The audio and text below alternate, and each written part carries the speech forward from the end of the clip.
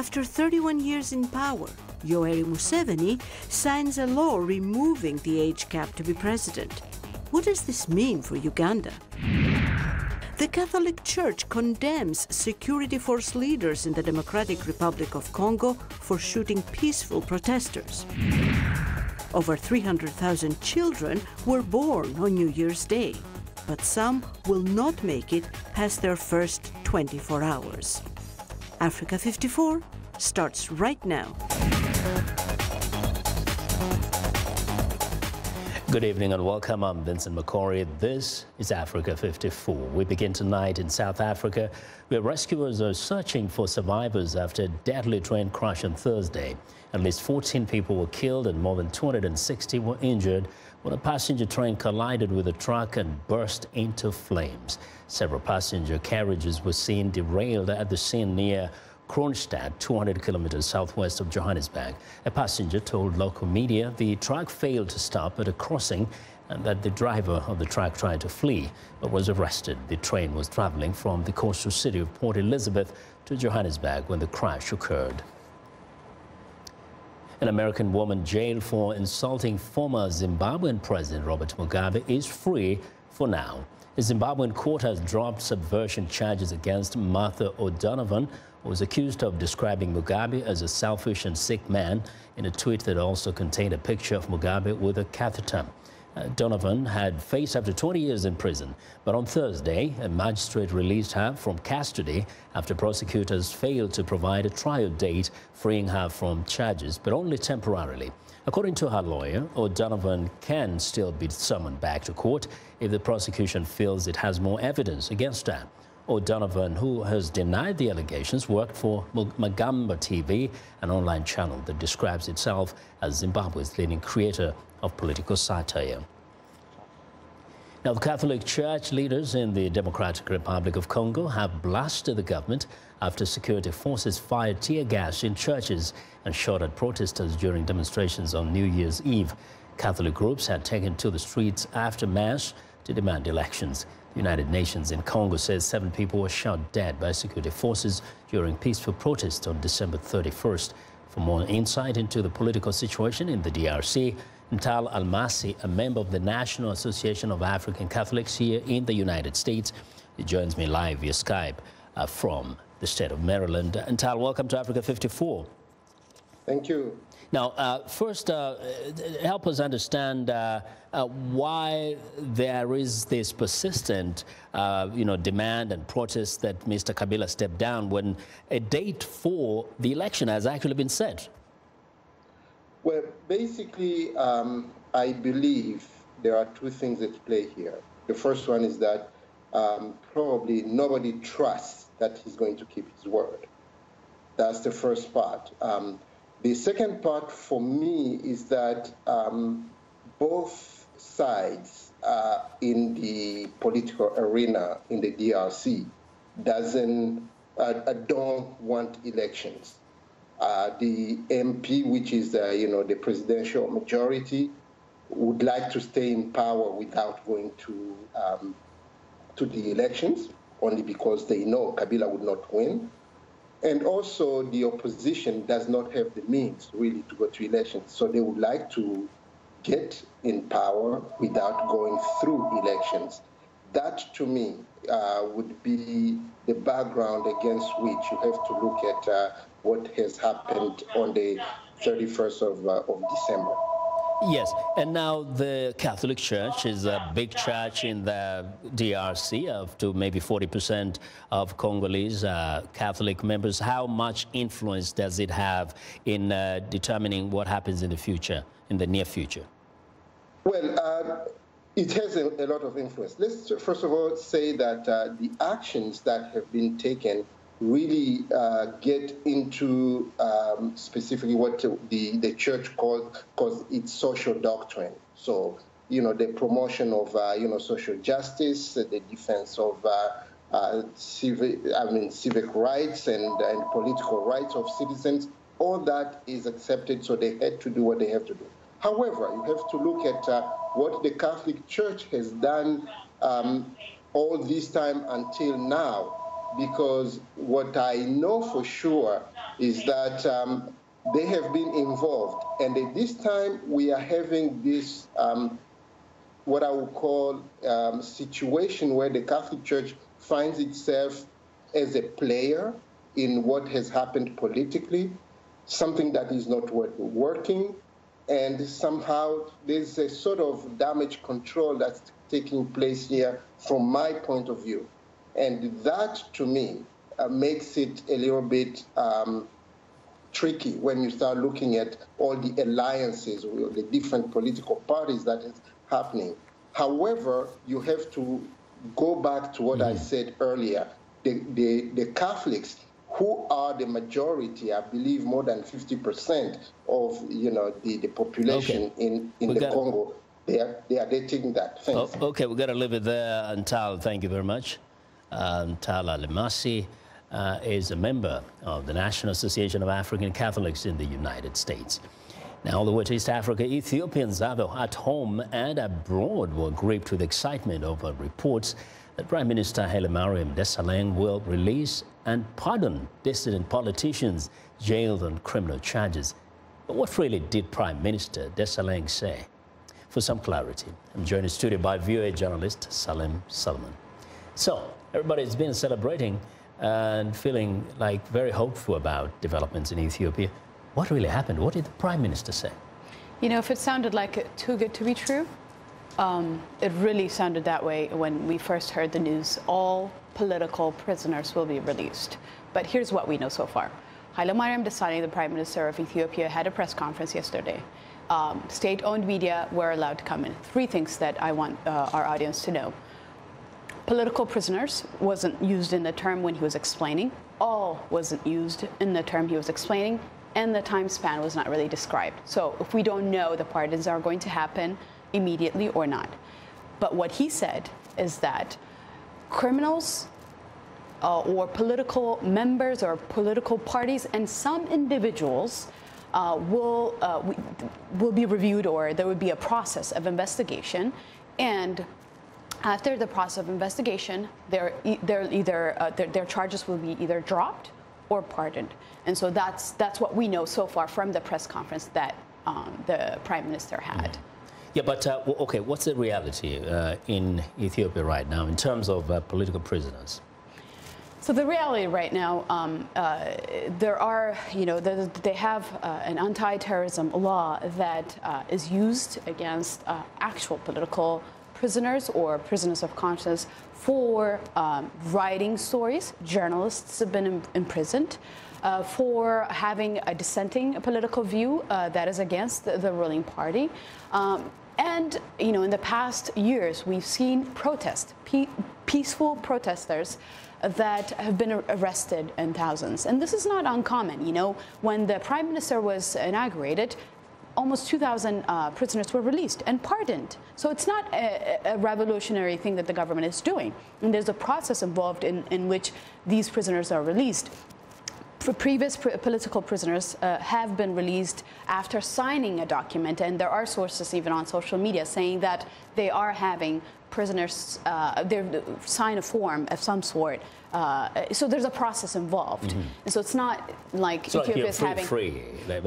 But also, is this something that is done sometimes around this time? Is I think New Year's is coming. Yeah, it's coming. And so I mean, one thing I would say, another thing that was mentioned is the closing of a very notorious prison called Maakalawi. Maakalawi is notorious for what human rights groups and activists have been saying that prisoners are held in inhuman conditions. There are methods that are used to interrogate people, and sometimes amounting to torture. But here's the interesting thing that we've noticed. On Fana Broadcasting, the state-owned media yesterday, they acknowledged that the Maakalawi prison is going to be shut down. Oh. But it says because it's associated with the Derg regime, which is a regime that's prior to the current government. All right. We'll wait and see what follows this confused pronouncement. Thank you very much, Salim, for joining us today. That's our journalist Salim Solomon, the Voice of America. Now, I want to know what you think about Africa 54 and the stories we cover. Join the conversation on Facebook. The address is Africa 54. You're also streaming our show live on Facebook, so check us out and share our show with your friends. Also, check out our headlines 24/7 on voaafrica.com. Find me on Twitter at VOA Vince McCory. Still to come, alcohol consumption can damage stem cell DNA and increase the risk of developing cancer. Stay with us.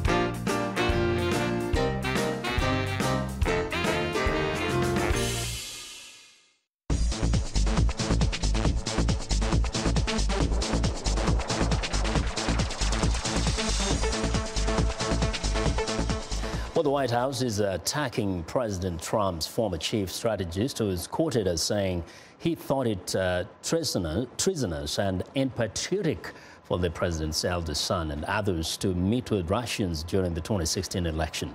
Now, the White House press secretary summed up Trump's reaction after reading comments made by Steve Bannon in a new book. Furious, disgusted would probably certainly fit when you make such outrageous claims and completely false claims against the president, his administration, and his family. Well, Trump added more in a statement saying that Steve Bannon has nothing to do with him or his presidency. Trump said when Mr. Bannon was fired, he not only lost his job, he lost his mind. Bannon, after leaving the White House, remained a staunch Trump supporter, but has failed so far in his political efforts to help insurgent Republican candidates win congressional seats to support Trump's populist agenda. Now, the White House also attempted to discredit the author of the upcoming book, Fire and Fury, Michael Wolff, saying he wrote false and misleading accounts from individuals who have no access or influence with the White House. Now, U.S. Vice President Mike Pence is promising unwavering U.S. support for the people of Iran. In an interview with VOA Wednesday, Pence was critical of the previous administration for doing what he says was too little to support Iranians protesting the controversial 2009 election. Observers say the current unrest is a result of long simmering discontent with the country's repressive regime and signals its demise. VOA's Gladys Hoke has more. The Iranian government has dispatched police and security forces to cities across the country in an effort to quell week-long riots that have killed more than 20 people. The government has blamed the protests on foreign influence, but observers say this is clearly not the case. The people in the streets are not foreigners. They are not just mercenaries. They are the average Iranian people. Iranians are protesting official corruption and years of economic mismanagement that resulted in high unemployment and declined living standards. Analysts say the use of force may deter protesters for a while, but the clerical regime will not be able to continue as before. The situation has already changed. This is the first time in 40 years that the Iranian people are facing the regime as a whole. In 2009, the struggle was within the regime between two factions. Now, that's not the case. It is the people versus the regime. So, and the regime needs to really think seriously about what it is that it's doing. U.S. Vice President Mike Pence said in an interview with VOA that people of Iran have full support of the current U.S. government. I hope, and really my prayer, is that the people of Iran, a youthful population, a well-educated population, understand that the United States of America and the people of this country are their natural ally. We want to see them achieve a free and democratic future. Pence criticized the previous administration for failing to express equally strong support for Iranians when they protested a controversial 2009 election. He also criticized the Obama administration for agreeing to a nuclear deal with Tehran. The reality is the Iran nuclear deal was so ill-founded because, in part, not only did it not deny that Iran could develop a nuclear weapon, by only being a 10-year agreement, it virtually guaranteed that they would develop a nuclear weapon after that 10-year period of time. Pence said economic sanctions against Tehran have been successful and that the deal helps the Iranian government. He said the Trump administration wants to add a stipulation to the deal, allowing a return of economic sanctions if Iran ever attempts to obtain a nuclear weapon. Zlarica Hoke, VOA News, Washington.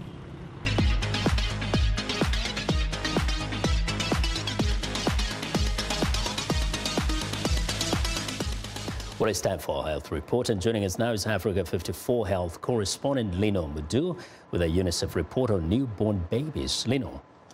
The United Nations Children's Fund estimates that nearly 380,000 children were born worldwide on New Year's Day. However, the organization says that some would not make it past their first day. UNICEF says over the past 2 decades, the world has seen unprecedented progress in child survival. But there has been slower progress for newborns, with babies dying in the first month accounting for 46% of all deaths among children under 5. UNICEF says in 2016, an estimated 2,600 children died within the first 24 hours of their lives every day of the year. And some 2 million newborns died in the first week of life. Most of them are born in less developed regions, and they died from preventable and treatable causes such as premature birth, complications during delivery, and infections like sepsis and pneumonia. Now, researchers in the United States say people who drink hot tea daily may be less likely than others to develop glaucoma symptoms. The researchers analyzed data on a sample of more than 10,000 people in the U.S. compared to coffee, soft drink, and iced tea drinkers. Study participants who consumed a cup or more of hot caffeinated tea daily had 74% lower odds of having glaucoma.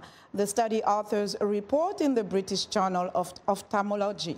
Glaucoma is the second leading cause of blindness worldwide, according to the World Health Organization. It affects an estimated 58 million people. Researchers in the United Kingdom say drinking alcohol produces a harmful chemical in the body which can lead to permanent genetic damage in the DNA of stem cells, increasing the risk of developing cancer. Working with mice in a laboratory, British scientists use chromosome analysis and DNA sequencing to examine the genetic damage caused by acetaldehyde, a harmful chemical produced when the body processes alcohol. In this study, published in the journal Nature, the researchers gave diluted alcohol to mice and then analyzed the effect on the animal's DNA. Ketan Patel is a professor at the Medical Research Council Laboratory of Molecular Biology. He co-led the study. A missing part of the whole puzzle is how precisely alcohol causes damage to us. And what our research shows is that alcohol, as it's being processed by the body and converted into energy, transiently accumulates as a toxin which attacks DNA in a fundamental manner and damages the genetic information that constitutes the code of life. And this can happen at the level of a very important cell type known as the stem cell. And that's important because the stem cell is a cell that goes on to make many different types of cells and is the regenerating cell in our bodies. Patel says when healthy stem cells become faulty, they can give rise to cancerous cells. The researchers also looked at how the body tries to protect itself against damage caused by alcohol. They say the first line of defense is a group of enzymes called aldehyde dehydrogenases, or ALDH. During the study, when mice lacking a critical ALDH enzyme were given alcohol, their DNA suffered 4 times as damage compared with mice with a properly functioning version of the enzyme. The scientists say cells also have a second line of defense in the form of a range of DNA repair systems. Most of the time, this allows them to repair and reverse different types of DNA damage. But in some instances, and in some people, particularly people from Southeast Asia, the repair systems failed, meaning their cells are unable to repair effectively. So in mice, when we take away the enzyme that clears the toxin, as well as this DNA repair pathway, then very small amounts of alcohol cause violent damage to the cells that produce blood. And we show these in two ways. First of all, we show that the chromosomes from these blood cells are fundamentally altered. And this is important because altered chromosomes or altered DNA is the basis of why cells ultimately go on to age or accumulate the changes that make them cancerous. The World Health Organization's International Agency for Research on Cancer classifies alcohol as a Group 1 carcinogen. The WHO says there is convincing evidence alcohol causes cancer in humans. The researchers believe their findings offered more detail about how alcohol increases the risk of developing 7 types of cancer, including common forms such as breast and bowel cancer. And that's our health report for today. To stay in touch, find me on Twitter @LenorMoudou. Vincent, back to you. Well, thank you very much, Lenore. And just be sure to watch Lenore Moudou's health reports every Tuesday and Thursday right here on Africa 54. Now, Ugandan President Yoweri Museveni has joined a growing list of African leaders who have either changed their nation's constitution or used other tactics to thwart opponents and hold on to power much longer. Museveni has signed a law that scraps a 75-year age cap for presidential candidates, a move critics say will allow him to remain in power indefinitely. For some perspective on what this could mean for Uganda, Milton Ali Mahdi, analyst and publisher of Black Star News, joins me live from our New York studios. Milton, welcome to Africa 54. Thank you. Thank you so much. Happy New Year. Thank you. Asante Ndugu. Asante. Now, looking at this from another side, one would say democracy carried the day in the Ugandan parliament. What's wrong with Mr. Museveni signing this law? I'm sorry to laugh, but I've never heard the question posed like that before. Democracy cannot carry the day when members of parliament are bribed to vote a certain way. It doesn't matter who bribes the member of parliament. The members of parliament are bribed by private citizens or bribed by the president through state institutions. That is still illegal. So the vote itself should be null and void. If the president really believes that, people would have given him another chance to run again. He should have put it to a referendum. Let the people of Uganda make that decision. Okay. After all, a poll which was conducted before the so-called vote showed that 85% of the population opposes the lifting of the age limit. Now that this is true democracy. Now that this is law, what options are left for those who are opposed to Mr. Museveni staying for as long as he wants? Well, first of all, I think people should focus on the election itself, should he decide to run. I mean, of course, this could also be a bargaining strategy on his behalf to increase his negotiating capability going forward for a possible exit in the future. But if he does decide to run, there's no evidence to indicate that he has ever won a freely contested election in Uganda. So what people opposed to live presidency should do is to go out full force and ensure that the next election is indeed free and fair. Many Ugandans believe Kizza Besigye won the last election and Museveni just forced himself back into power. What is your assessment of the opposition in Uganda? Does it have the capability to mobilize people to a level that they can actually oust Mr. Museveni? Yes, I believe so. I don't believe the obstacle comes from the opposition. Most Ugandans believe the opposition was able to mobilize overwhelmingly and defeat him in 2016. But the issue comes post-election. What happens after the election? As you know, the Election Commission is handpicked by General Museveni. So they will be able to decide on any decision that he wants. And then the Supreme Court itself is also handpicked by General Museveni. What the opposition should do is go back to what the electoral observers suggested. The EU election team called for electoral reforms. if those reforms are carried out, if there's independent election commission, I don't think that General Museveni would be able to rig another election in Uganda. So the focus should be making those changes way before the elections. Absolutely, and they should start the process now. And I think they should also start cultivating relations with the armed forces. They should remind the armed forces that even though they may be loyal to the president, they may love the president, they should take a message from what they saw in Zimbabwe. The Zimbabwean command and the men love Robert Mugabe, but at the end, they sided with the people of Zimbabwe. Milton, thank you very much for your insights. Thank you. Thank you so much. That is Milton Alimadi, who is the publisher of Black Star News, who joined us from New York. Well, it's time now for a short break. Still to come on Africa 54, a look into Los Angeles neighborhood known for its artistic vibe. We'll be right back.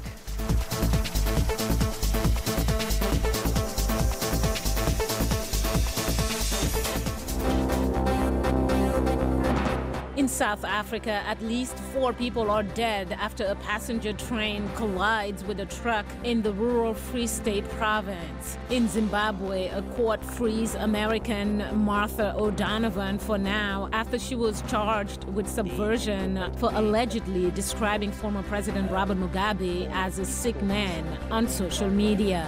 In Togo, embattled President Faure Gnassingbé calls for dialogue with the opposition in his New Year address that breaks months of silence. In Madagascar, the Primatology Society holds a conference on poaching and deforestation threatening lemurs on the island. Finally, Ghana's first microbrewery, 15 years in business in Accra, continues trend of beer brewing business growth across Africa.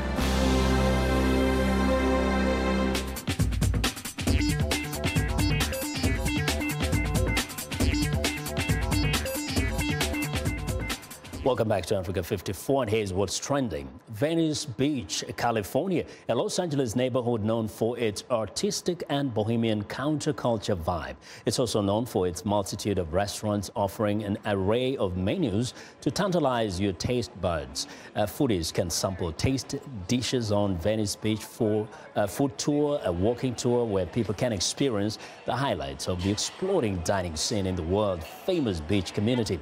Tour members get to taste new dishes as well as seeing how they are made and learn about the history of the restaurants. Each course is served at a different restaurant, and that's what's trending. And that's our show for today. Thanks a lot for watching. Have a good night.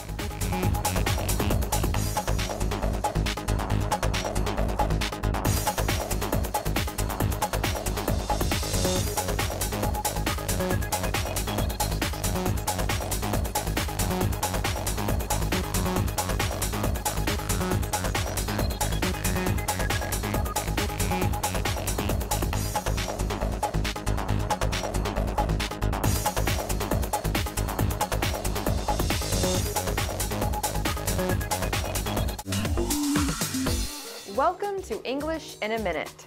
Woodwork is any part of a house or building that is made of wood. Crawl out of the woodwork. This expression sounds troubling. I won! I have the winning lottery ticket. Well, that's great. How much money did you win? I won $25,000. But please, don't tell anyone. You're right.